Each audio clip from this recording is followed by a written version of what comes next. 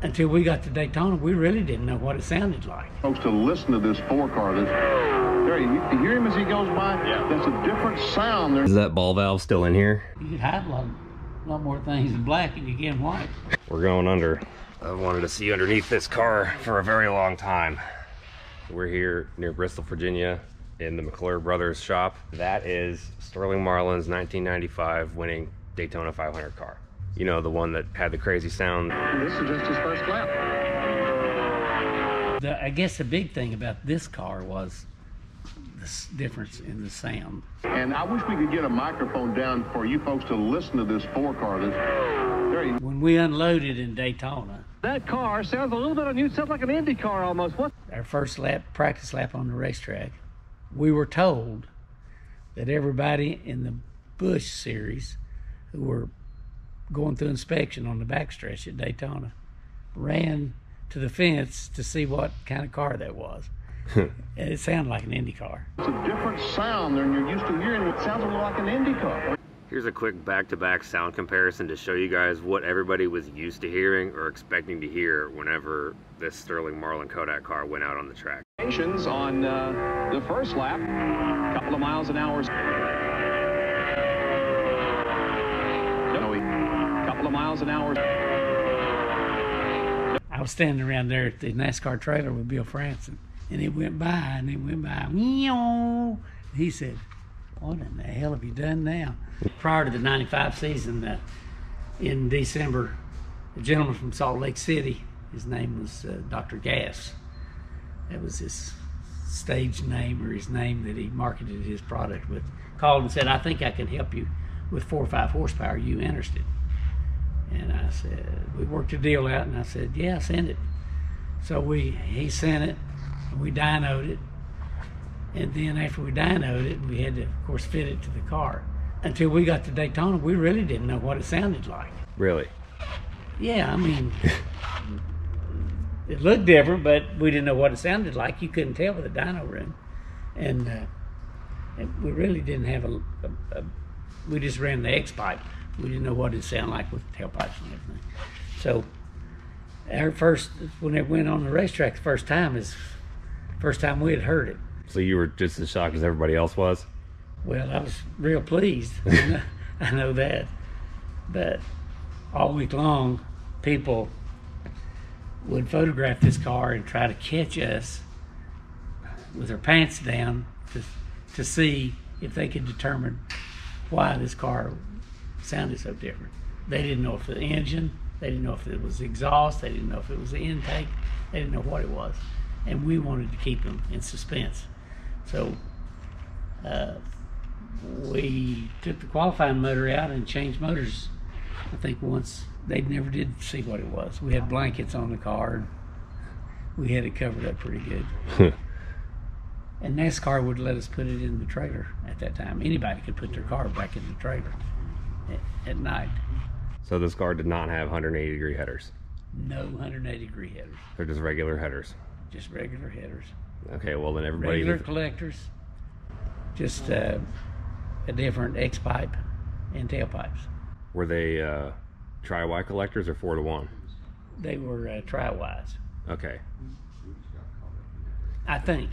We'd have to look and see, but I think we ran both of them with the same exhaust. Huh. Did that change the sound much? Not a lot. Okay. Not a lot. What does the engine look like in this thing? So this is not in its as raced form. What happened to this car between Daytona and this car today? Was wrecked and rebuilt here in the shop. It was involved in an accident at Talladega with Dale Earnhardt and Ernie Irvin. So we rebuilt it and put it back as close as we could to the way it was when it was raced, when it was last raced. So the interior of the car is exactly how it was when it was wrecked? Oh, yes. It wasn't changed? Nope. Same seat. Man, that window was tiny. He was tiny. Sterling was tiny. Slender. So this is all how it was. Well, I guess how it was at Talladega. How much of this did you change from Talladega 96 to, or what was that? Yeah, Daytona 95 to Talladega 96. Did the inside of the car change at all? Like the same stickers and everything? No, that's pretty much the same. And how did his daughter's hair bow end up tied to the roll bar? Well, Sterling did that prior to the race. Oh, he did? Yeah. So we left it there. So in that picture, did he take it out of the car and give it back to her because she was wearing it in Victory Lane, wasn't she? Or was that a different? That was a different picture. I think that may have been prior to it. It could have been, yeah. Huh. Yeah. And then the 2 lucky pennies on the dash that he had for some reason. You'd have to ask him. So he had dash pennies before Dale Earnhardt did. Yeah, I guess. Because he won 98 with the penny on the dash, and this was 2 years before. 95. Yeah. Yeah. So that's a fun fact that Yeah. didn't know. This is neat. I like noticing all the little like quirks of the super speedway bodies. You try to hide this and hoping the air will come out here. Your template had to go like this. Huh. So did you pull this out? We pulled that out. Okay. Other side, you see the same thing. What are the other like little things like that you did? Well, just finishing the corners, just positioning things. I mean, this car went the wind tunnel several times, and just a position of most things. And then you try to get this, have the right shots on the car. And I can't remember at this time if they were dictating. I think they were dictating the springs that you had to have in the car. So you had to try to get the back of the car down. And this is it. Wasn't this in a museum for a long time? It's been down in a museum in Greenville for 10 to 12 years. Yeah, let's look at these headers in here. You can see them a little bit. They got some length to them. It looks like let's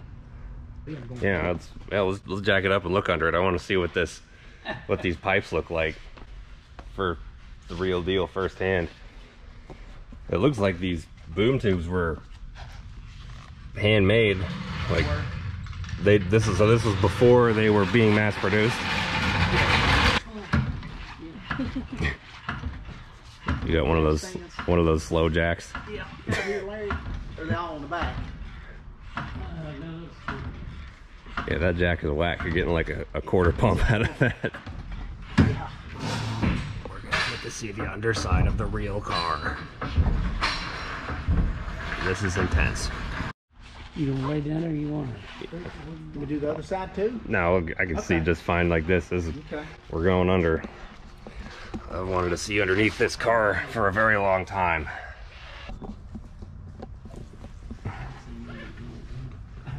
Well, he was asking me what was under. I said, I can't remember.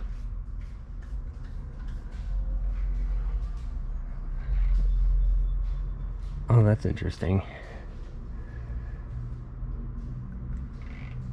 That is cool. Yeah, those are pretty big, long primaries with a 4-to-1 collector.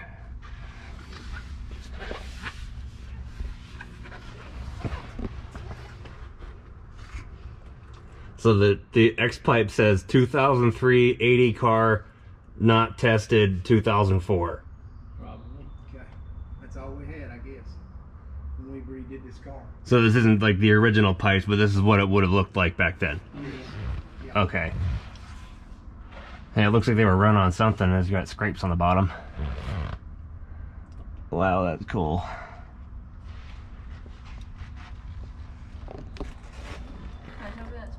Yeah, there's some spiders. We'll deal with it for the glory here. Spider web. Yeah, a little bit. We can handle it though. Not every day you get to crawl underneath a Daytona 500 winning car and look at it. There's not too many of these just floating around. You notice how much better that paint is? Yeah, that's really cool looking. It's like smooth. Have you noticed a difference in this car? This car is black inside Yeah. instead of white. Yeah. Yeah, what's the story behind that? You could hide a lot more things in black and you get them white. Happens every day. Underneath the car was Imron. If you'll notice, it's not flat, it's shiny. Yeah. Why is that? Slick, because the air moves faster across it. Was that actually a noticeable difference in the wind tunnel? Well, Larry would probably know. Remember they're painted Imron underneath? Yeah, Black slicker. Imron? Yeah. Yeah, what kind of paint is this? I like It's this. Imron, called Imron, black. Interesting. And then the inside was flat black. Carvar. Yeah, Huh. spray can. This car, they tore us down in Daytona at the firecracker race. We had line and stuff running through the door, Old line. oil lines, so we could turn it on and Had turn it a, off. yeah, had a. Yeah, so we could open pull and vacuum close. or let it, or not pull vacuum. Yeah, had an open and close lever in, Yeah. in the floor down there. What was that for? Or why would you want that? Build it more vacuum, Huh. suck more oil, keep oil sucked out of the engine, Was make that, more power. was that something for qualifying or during the race? We did both. So how did that work? Like situationally, what was that? We ran in the race. We had not on this car, but prior to this, they outlawed it on this car. We had an oil pump that ran off the rear end. Instead of being a single stage oil pump, you know, that would circulate the oil, run it through the cooler, we had like a 5-stage, wasn't it?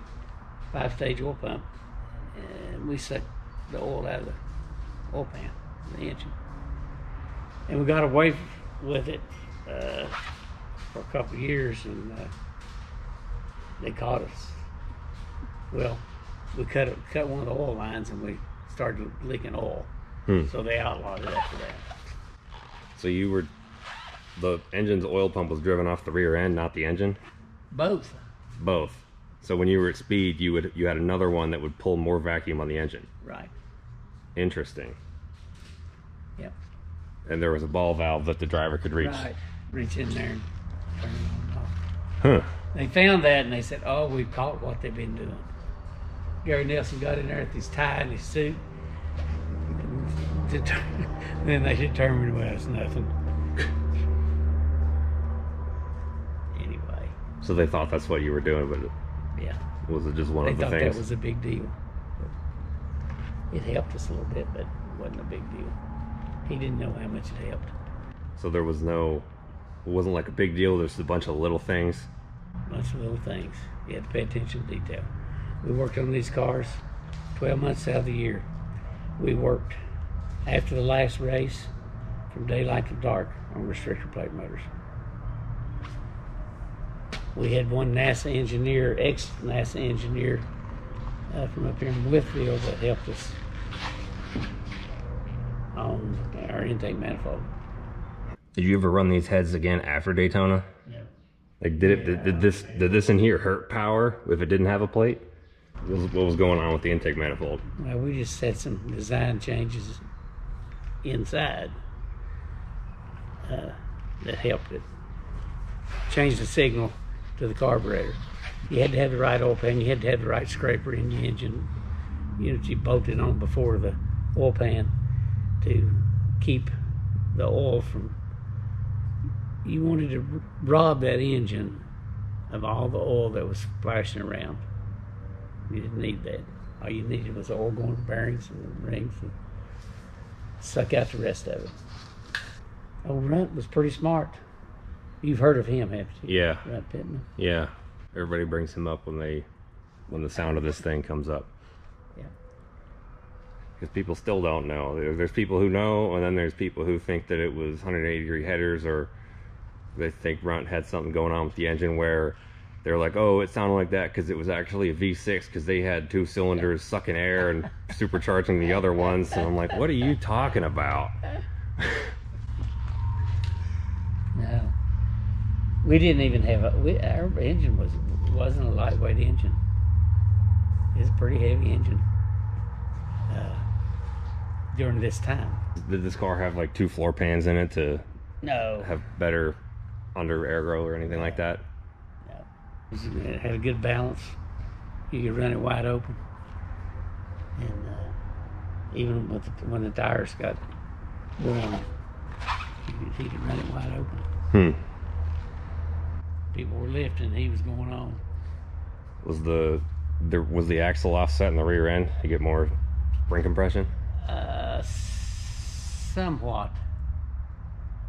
I heard people doing that. Yeah. Because if they had the mandated spring rate, you move the axle back and then it gets a little bit more leverage on there. Is that ball valve still in here? I looked for it. It's not. It's not. But now that you mentioned the window, look at the window on this one and that one there. This car and that car. Versus the downforce car? Yeah.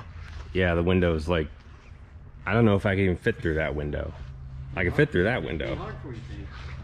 She can fit through this window. I don't know, like, I don't know how your helmet would fit through this window. Getting, like, if you had to get out of the car quickly, you'd have not a whole lot of room for error. Device then either, so they didn't have to worry about that. Yeah, that's true. So it's like less. But all this is just like how that kind of fans in and be flat. That's just really neat. Yeah, all aerodynamic tricks. That's right here. See all that? Right there rolls and. This is where the window net would have clamped in, right? Yeah. All right, go ahead. You know how to do it? One foot, second foot, slide in. Right foot. Okay. Next one. And slide right in. Look at that. She's done it before. She's about his size. Yeah. Yeah, there's no way I could fit in there. I'd get stuck halfway in the car because my body would not fit in that seat. Then Bobby Hamilton came and was bitching because they were black and hot. We painted them white. Started painting them. Yeah. So what did Bobby Hamilton say that caused you to paint them gray inside? Well, he said they were so hot. They were hotter inside. He didn't like it, so then He he started. didn't like it. Did you tell him that you can't hide things in gray paint as easily? Yeah. He didn't care. He didn't care. He told Ron. Bobby said, come in there one day. We were Daytona or Talladega, one place. He said, well, it's not. He said he was complaining. He said it's not accelerating when you have to let off of it. Ron said, what do you mean let off? You're not supposed to let off in that car. Keep it wide open. That's what we told all of our drivers. Run it wide open. Drive where they're not. So Bob didn't complain about that anymore. I asked him if the car ran, and he said it would, but they've never started it since they restored it 15 years ago, so it has no oil in it. It probably need to be, you know, carburetor might need to be cleaned out or primed or something. Basically, it was not ready to start on the spot.